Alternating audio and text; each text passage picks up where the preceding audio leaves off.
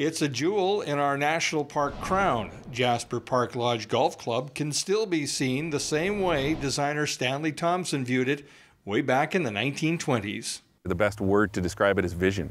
How someone could come here at a completely forested piece of property and walk around and decide where the green sites should be, where the tee sites should be, the angles of play.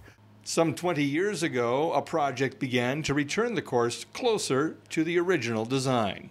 There were some bunkers that have been removed over the years.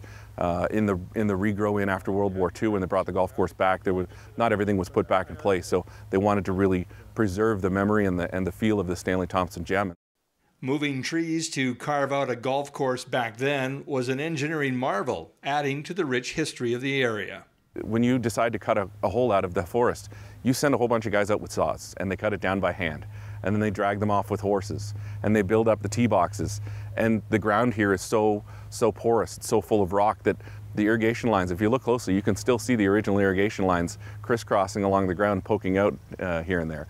The golf course and the iconic lodge work hand in hand to make this spot in Alberta a bucket list item. Score Golf has named this for the last 18 years the #1 golf resort in Canada. And resort is much more than a golf course, and it's much more than a hotel. It takes the two working together. It really is a symbiotic relationship. Staff are very aware of the special tract of land they're responsible for, so they limit the interaction with the course to maintaining its natural beauty. The condition of the golf course, certainly, but we're not going to change the routing anytime soon. We're not going to, it would be an insult to try to change what Stanley created 90 years ago this July. Happy anniversary. For Go Central, I'm Jim Claggett.